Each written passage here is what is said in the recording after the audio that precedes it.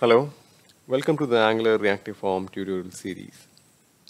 In this tutorial series, we'll be using Angular Material for designing an Angular application. So, in this first video of the tutorial series, let's see how to install Angular Material into our Angular application. So, let's get started. Let's get started by creating an Angular project. So, I'll start by creating a new Angular project using ng-new. Let's name our project as Reactive. So now this thing it installs or it creates a new project. So I don't need routing for this project as of now. So I'll press no and CSS yes. So now that installs the packages and all. So now let's move into our Angular project and do an npm start. Now this should run the Angular application. Project up and running. You just go to your browser and refresh this thing. Now you should be able to see the reactive app which is up and running. Okay, so I'll just start by installing Angular Material.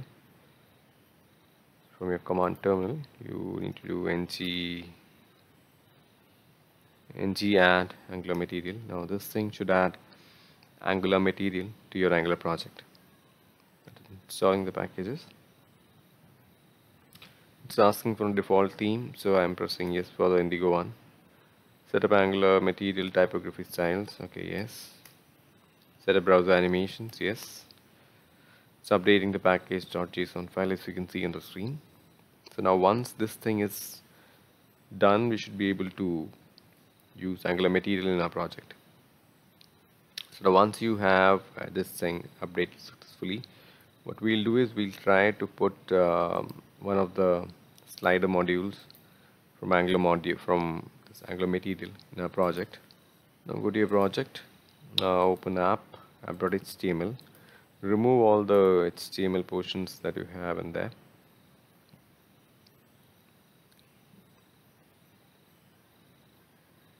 Now we'll add some HTML to render here. Now before that, go to your app module and import the mat slider module.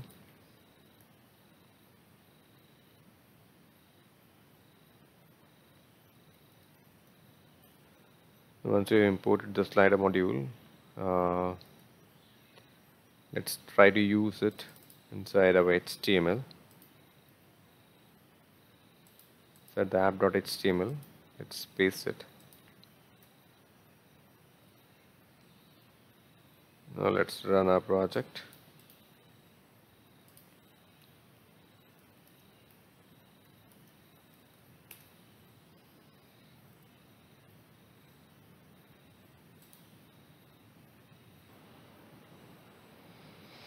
So now as you can see, the Angular project is up and running. I'll just refresh the screen.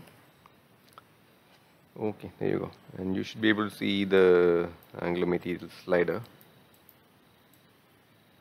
There you go. That means Angular Material is successfully installed in our application and we are using the mat slider module. See you in the next video. Thanks for watching.